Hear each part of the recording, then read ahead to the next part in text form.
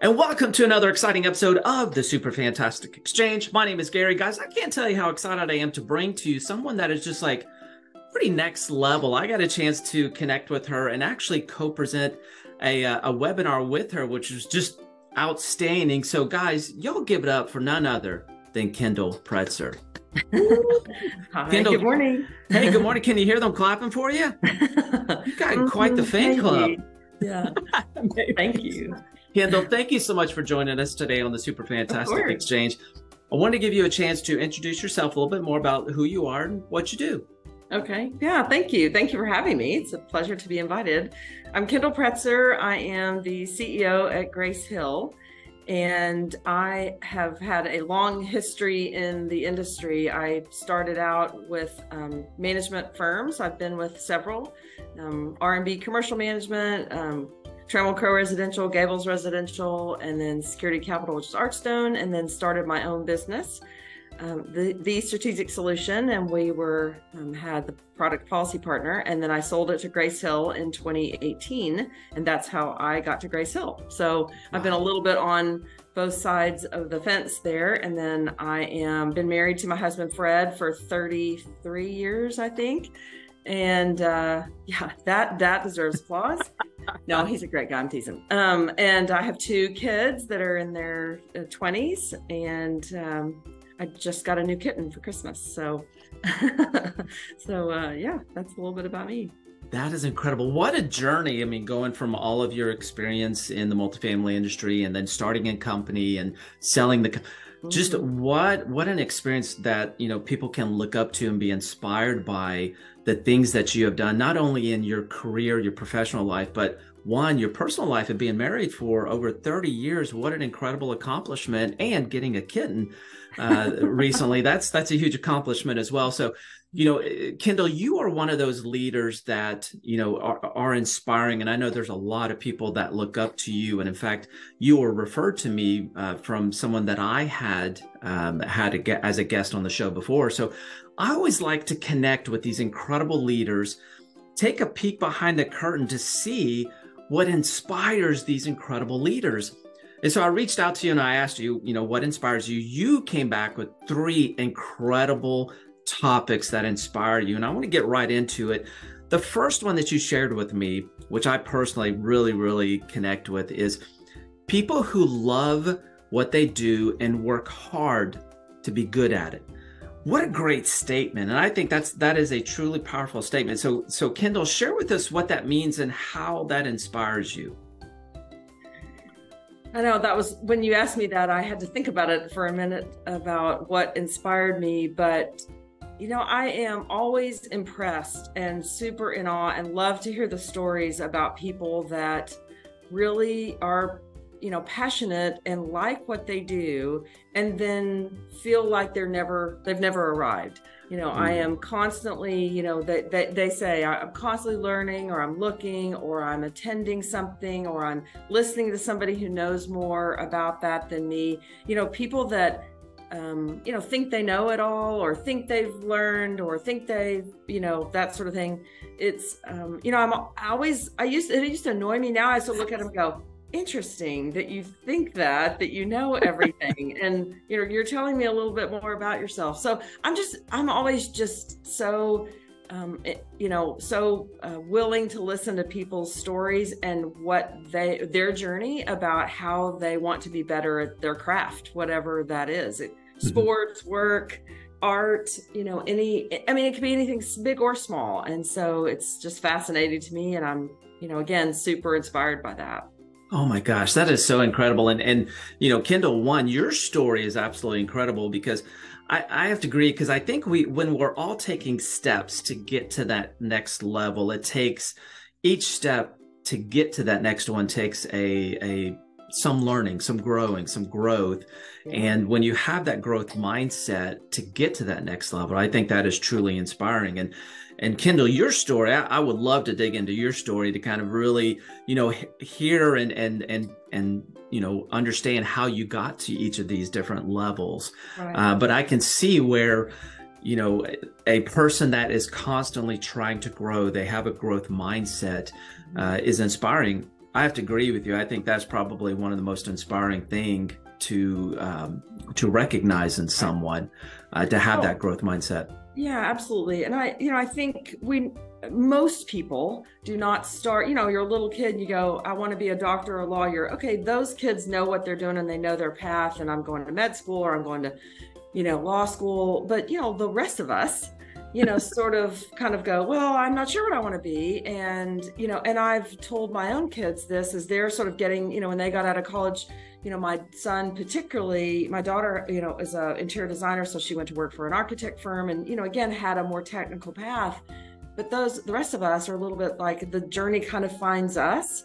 And, you go sort of step to the next, and everything, as I tell my kids, you're sort of you're putting arrows in your quiver.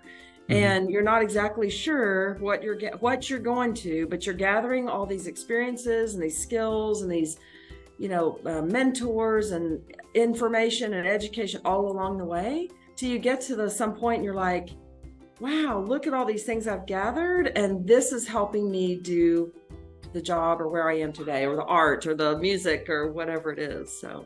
Oh my gosh. I think, Kendall, what a great quote, that the journey finds us. And then we add those quivers into, and those quivers are the experiences. What a great statement.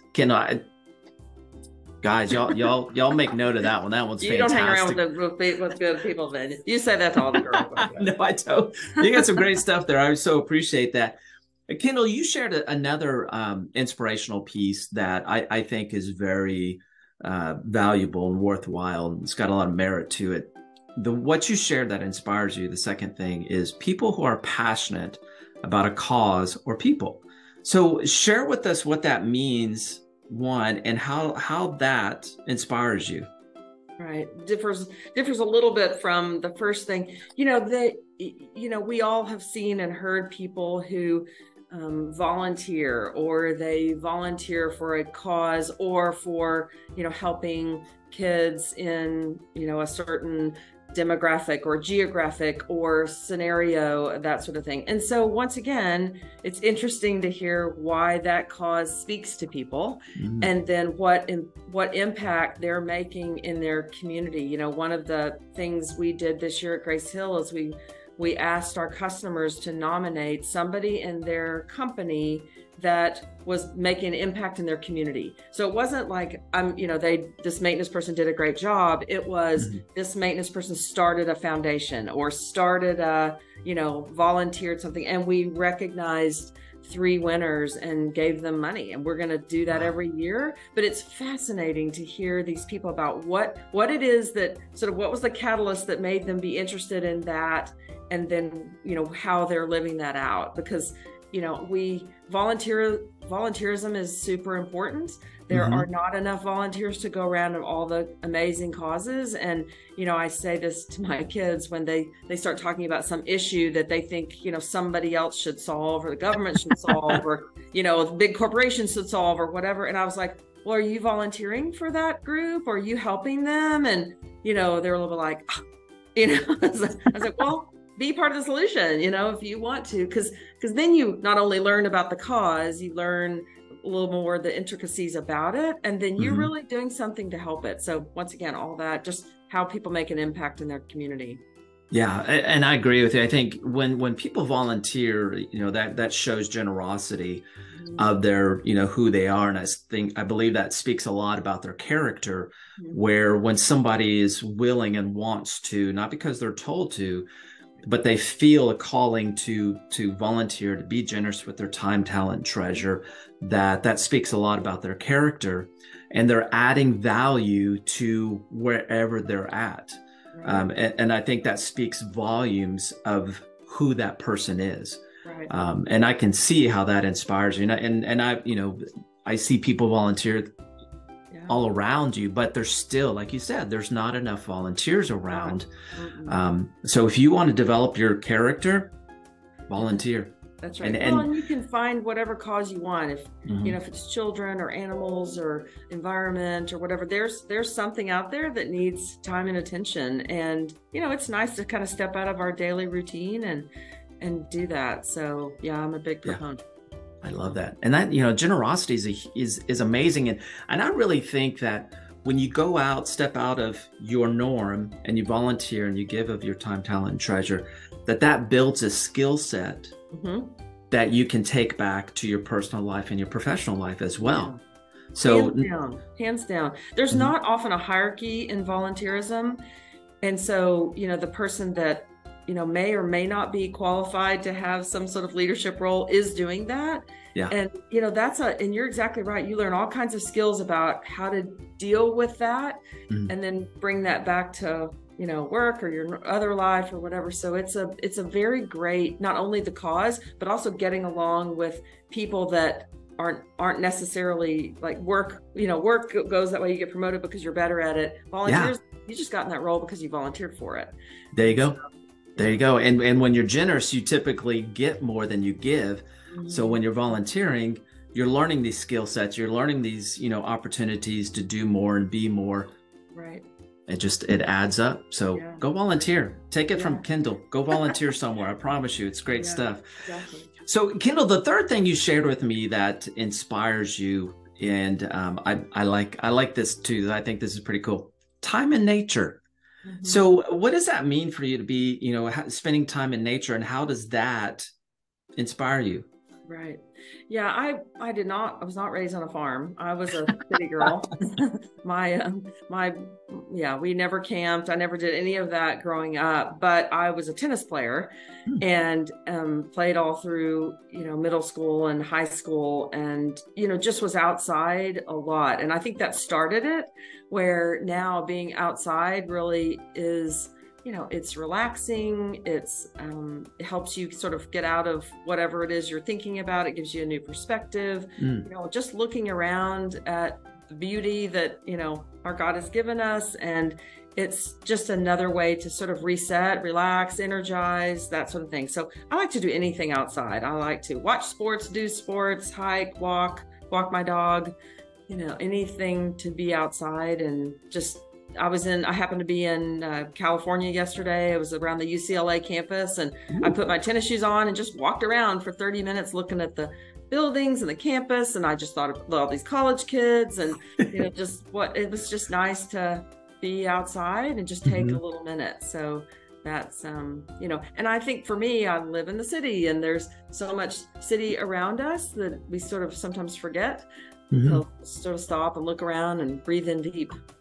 Oh, that's so true. And I think, excuse me, getting out and kind of resetting your filter, your perspective, and time in nature for you allows you to reset and kind of gain a new perspective, because in the city you have one, and then you're resetting it when you get out into the nature.